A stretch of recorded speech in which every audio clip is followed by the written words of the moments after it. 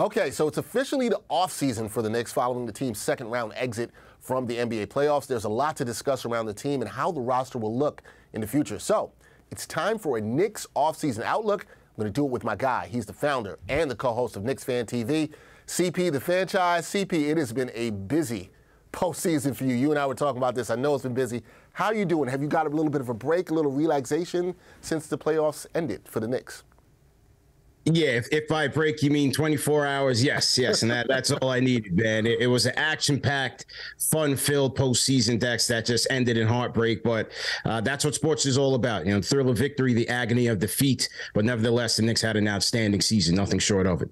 No doubt about that, and you're right about that with sports. This is why we love sports, and this is why we do what we do. Yeah. But CP, we'll get right into it, okay?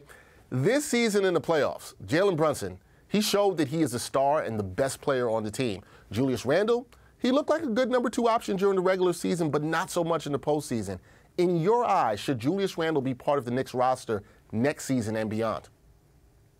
Yeah, after another lackluster postseason for Julius Randle, there are many reasons to think yes. When you look at his average, 16-8 in the postseason, 37% from the field, one of the lowest field goal percentages in the postseason. The turnovers just not making good decisions for this team. And then 3 for 14 in the elimination game on the road against the Miami Heat. I mean, you need your stars. You need all hands on deck. And when Jalen Brunson dropped 41 points, Knicks needed a big game from Julius Randle a la Game 5, and they just didn't get it. But a trade for Julius Randle, Dexter, is not as easy as it seems. In the regular season, as you said, he was a star, an all-star at that, and an all-NBA player. 25 points and 10 rebounds is not something that you can just replace easily.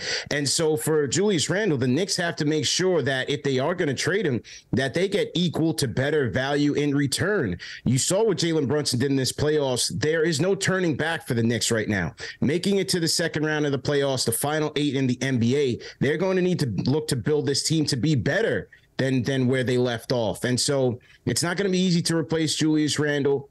And with his production, 10 rebounds, right? 10 rebounds, that helps that Knicks defense be at least passable during the regular season. He contributed a lot there, both offensively and on the boards, so it's not going to be easy to replace. Yeah, definitely not going to be easy to replace. I know there's been a lot of talk from Knicks fans about that, but it's surely not easy. Let's talk about R.J. Barrett, because he showed some flashes in the playoffs after a rough first 2 games against Cleveland. Where are you with Broadway Barrett's development, and do you think he's part of the Knicks' long-term plans? It was an up and down roller coaster regular season for R.J. Barrett. Struggled to find his consistency. His defense did slip a bit. But from game 3 of that Knicks Cavs series, pretty much straight throughout their elimination to the Miami Heat, I was encouraged by the way R.J. Barrett played. He shot the ball better. He shot the 3 better. He was very aggressive in getting to the free throw line. His defense had improved. I was very encouraged to see R.J. Barrett's defense, and just overall, I thought his decision-making was pretty solid. But last year showed that in the Donovan Mitchell sweepstakes, the Knicks were not afraid to trade R.J. Barrett to upgrade in talent. And with Jalen Brunson here and the now expectations going up, I still think that R.J. Barrett could be on the table if the right deal comes across the board. I don't see anyone outside of Jalen Brunson being an untouchable going forward. All right, there you go. Now, the Knicks, they did have issues scoring off the bench this season, particularly in the playoffs. How would you like to see the team bolster the bench this offseason? When I look at team needs, I look at 2 things. Number 1, wing depth. I think they can use a true 3-and-D wing. Those are not hard. Those are not easy to obtain. Maybe they get back into the draft and they're able to strike lightning in a bottle. There are some lower end free agents that could help in that department defensively and 3-point shooting. Maybe a Torrey Craig, who just played for the Phoenix Suns. From a 3-point shooting standpoint, a Georges Niang, who's more of a power forward, but an excellent 3-point shooter as well. I also look at some 3-point shooting guards, maybe a Seth Curry, a Damian Lee, who played for the Phoenix Suns, Max Strus, who killed the Knicks in this series against the Heat, is an unrestricted free agent as well. And one more name that Knicks fans will laugh at, but was a great 3-point shooter this year for the Detroit Pistons. How about the return of Alec Burks? Listen, the Knicks are still going to be over the cap. They will have the taxpayer and the non-taxpayer mid-level exemptions to spend and acquire free agents. These could be some lower-end bargain basement deals that could help the bench scoring. I'm not going to laugh at that Alec Burks name drop there. I think that actually could be a pretty good addition to help the bench. Not a bad guy to come back, played well here. Thibs liked him. We'll see how that goes. Now, speaking of the bench, Josh Hart, who was acquired at the deadline, he was a bright spot off the bench for the Knicks. It would appear that bringing him back is a priority for the team, but what do you think is a good number to keep Hart in orange and blue? Hart certainly had some bright spots in the postseason, his rebounding ability, his ability to be a one-man fast break, playing tough, playing physical. He got his feet wet in the playoffs for the Knicks this year, although he did struggle shooting as they got into the series with the Miami Heat. He has a player option at worth about $12.9 million. I'd expect him to opt out of that and return to the Knicks on more of a friendly deal. I would say anywhere between $15 to $17 million range. I certainly expect Josh Hart to return to the Knicks. It seems like he's found a home here. Yeah, that $15 to $17 million number, I think, is one the Knicks would be able to live with. Now, second-year guard Quentin Grimes showed progress this season, and he has potential. What would you like to see the shooting guard do this offseason to work on his game?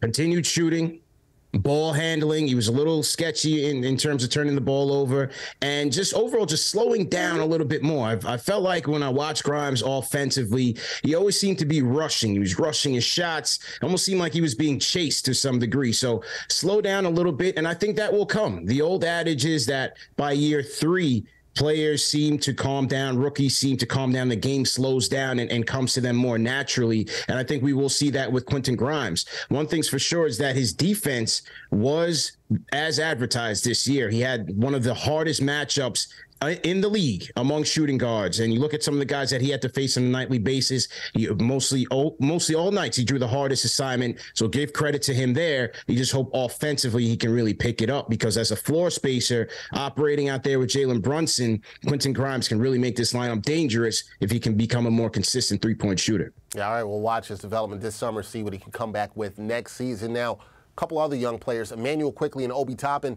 they are both extension eligible. Do you think New York extends both of these young players or just one of them, CP? No, I think Emmanuel Quickley gets extended as early as this offseason. For Obi Toppin, until the Knicks find some sort of resolution with Julius Randle or pick a direction in which they want to go with, I think Obi Toppin plays out his contract, maybe gets traded along this offseason or into the next season, but I don't see Obi Toppin's future here with the New York Knicks as long as Julius Randle is here. So I think Quickley gets extended and Toppin either gets traded or plays out the contract. All right, CP, here's the money question that people want to talk about this offseason. The Knicks, as you know and I know, they are always going to be linked to trading for a star. They've got 11 first-round picks over the next 7 years. Do the Knicks need to add a star to the roster before next season, and what type of star would you like to see play in New York with Jalen Brunson? Before next season, it's hard to say because you just don't know who's going to be available. Last year, while we did see the Utah rebuild eventually coming, we didn't know Donovan Mitchell was going to be available as early as he was. And so you have to see how things shake out. We'll see what happens in Game 7 between the Sixers and the Celtics. If the Sixers choke, does Harden go to Houston? Does Embiid become available? Giannis with the Bucks. Is that relationship starting to fray a little bit? Luka Doncic. So it may not be next offseason that the Knicks are able to acquire that star, but nevertheless, what Jalen Brunson has showed here is that they have one piece.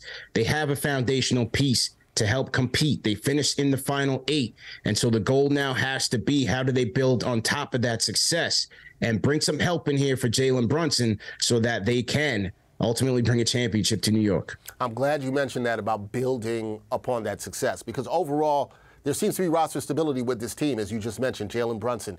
They've made the playoffs 2 out of the last 3 seasons. Do you look at this roster and say that they have the upside to be more than a good regular season team? And what moves do you think the Knicks must make this summer to take the next step towards championship contention? No, I think this team with Julius Randle is capped. I don't think they're young players. I don't think there's a young player that will emerge into a multiple all-star, even a superstar. So I think they are capped. They're a good team, but they are capped to a certain extent here. And so they must look to acquire a star somehow, some way. And so in the near term, in this offseason, the Knicks need to continue to look to build on top of their weaknesses. A 3-and-D wing, more three-point shooting. They need shooters on shooters on shooters. And then as the team improves that way, you hope that your young players improve as well with the improvement of the team, because your young players need to serve you in one of two ways, either helping you to contend or help you to compete in terms of acquiring top-end talent. So the goal should be to continue to look to build until you can strike that grand slam and acquire a top-end superstar that can truly help make this team a contender. All right, CP preaching for you guys, Knicks fans out there, a little bit of patience in the building as you move towards trying to add another star to this roster. CP, great season by you and the whole KnicksFanTV crew covering the team. I know it's been a lot. I know you guys been doing a lot of work. You know I love the work. I love you coming over here with me. But I'm sure during the offseason we'll talk a lot more about what's going on with the Knicks, man. But I just got to salute to you, brother, for all the work that you've done. So keep up the great work. Thank you. Thanks again, man. It's been a fun ride, and thank you to SNY for having me in all these forums, in studio, digital. I've truly enjoyed working with guys like you, Dexter. So continued success, and let's do it again. Yeah, man. See you soon. Get some rest. We'll talk some Knicks soon. Thank you, man.